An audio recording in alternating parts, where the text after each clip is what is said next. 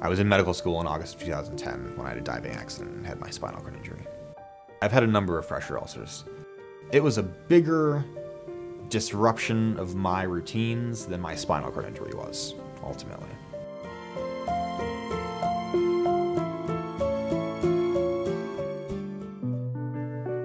When patients arrive in the rehabilitation unit, they're generally a short time after their injury, so maybe a week or sometimes less.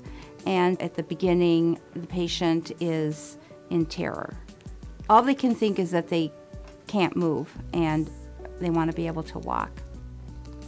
I think the psychological aspect a lot of times is the hardest part of a spinal cord injury. You come in being independent and now you need someone to wipe your bottom. You need someone to feed you. You need someone to do your basic cures you've been doing since you're 2. So we start to teach them about how they're going to have a new normal, different ways of taking care of themselves, to do all of the normal things in a slightly different way. We are a multidisciplinary team when we work here, and so we work collaboratively as a team. And that team includes the physical therapists, the doctors, the nurses, recreational therapists, rehab engineers, and most importantly, the patients, families, friends, their children. And then social workers, discharge planners, large team to make sure we're addressing every aspect of the patient's life, their family's life, their social supports, their ability to be able to get out of the hospital and on to the next step of life back in the community. It's important that we're changing positions even when we're in the wheelchair. Because the first thing I introduce patients to is pressure relief, because taking care of their skin is one of the most important issues to help them down the road to stay healthy. Pressure ulcers are a big problem for patients who can't move around and relieve pressure easily. We see this in patients with spinal cord injury and patients that are bedbound for other reasons. I never had a pressure sore before, didn't even recognize, didn't know what it was. It's really, really not fun to have a pressure sore. I really would not wish it upon my worst enemy. Pressure ulcers are pretty special kinds of wounds. They're not just a tear in the skin, and they're not just a cut in the skin. When that pressure builds up between the bone and the outside world, the damage happens all the way through. And sometimes the tissues that get hurt the worst are the fat and the muscle under the skin. So often, by the time you see an unhealthy spot on the skin, the damage is already all the way down to the bone. And pressure ulcers that are very deep and are open for a long time can actually be life-threatening.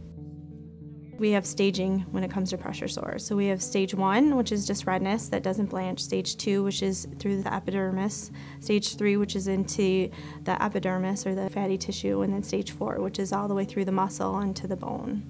And that can surprisingly happen from just being in the bed. Come on this way, buddy.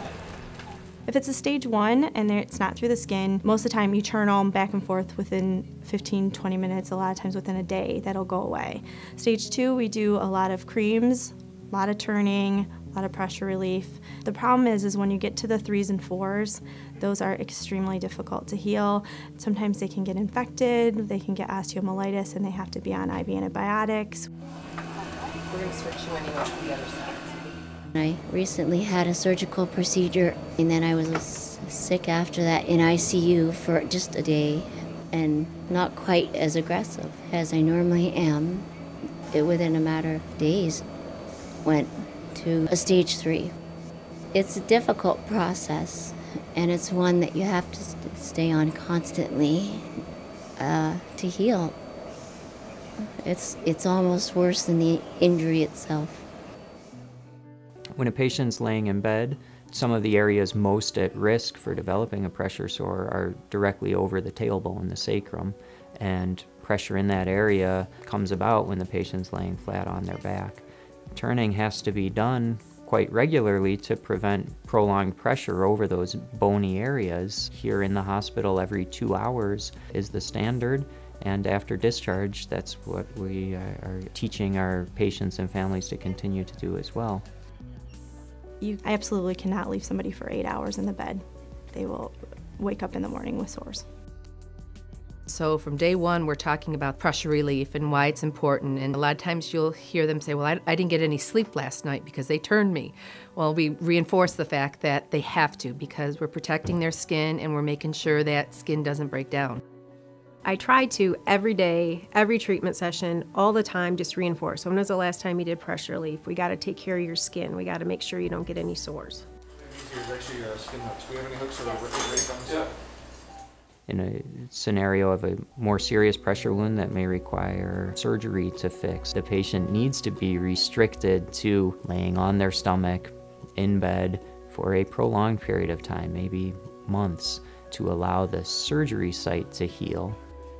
The first steps to address a pressure ulcer from a surgery standpoint are, number one, to remove all the unhealthy tissue. So that usually requires one or more debridement operations where we remove unhealthy tissue. Closing a pressure ulcer is not as simple as stitching the skin together. We have to actually bring in more tissue in the form of a flap, typically, to cover that area. The choices for that flap are limited. We typically have to use tissue, and by tissue I mean skin, fat, and muscle, either from the buttock area or from the thigh area, which means big incisions and moving tissue around to cover the wound.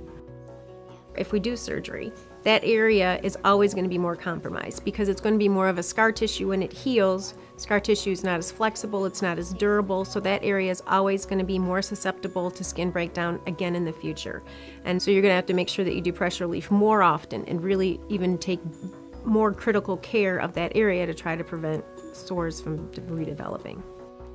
One of the things that was mentioned to me during surgery was like, oh yeah, we expect the surgery to go well. There's an 80% chance you're going to have breakdown again in this area.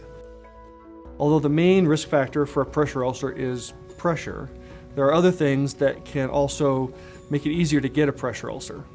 We think about things like friction and shear when you're pulling and pushing on the skin. Also moisture. Patients who have a problem with continence, for example, if there's a moist environment by those pressure areas, that can make it much more likely to ulcerate. We need to carefully make sure that we're staying clean and taking good care of the skin with proper cleaning and moisturizing to make sure that it doesn't get too dry or too wet. Early on in the course, it's a priority to educate the patients, teaching them techniques for shifting their pressure in a wheelchair or in bed, teaching them how to use the wheelchair, a power wheelchair, for instance, to do the pressure reliefs. We also work with the patient to try to teach them how to direct their own care, because it's really important for them to know what their care is, what they need. And a lot of times for patients, that's the hard thing. I don't want to go home and ask for help. I never had to ask for help before. I was independent. Your family has agreed to take care of you at home. They have made that contract with you, and it is a lot to ask, and it's a lot for them to give, but they're giving it, and you need to make sure that they're taking care of you. This is your body. You might be paralyzed, but you have a voice, and you really need to be your best advocate and direct your cares and say, hey, it's been 45 minutes. Is somebody going to be around in 15 to make sure I get this pressure relief? Did you turn me last night every 2 hours? In my mind, the best way to treat a pressure sore is to never get it in the first place. And that's why I think it's important that we educate patients, especially patients who have new spinal cord injuries, and their families, to work together to make sure these don't happen. At this point, it's just not a game you really want to play. As easy as it is to take care of simple pressure ulcers, it's equally difficult dealing with them when they get serious. You can get to a point where your life really just revolves around this stupid little thing that's pretty easy to prevent. As I go home, I'm going to make sure that I keep on the pressure relieving, and so I do not develop any more pressure ulcers. If you don't speak up, you will develop a sore. It's a perfect example of how debilitating they can become if you don't stay on top of it.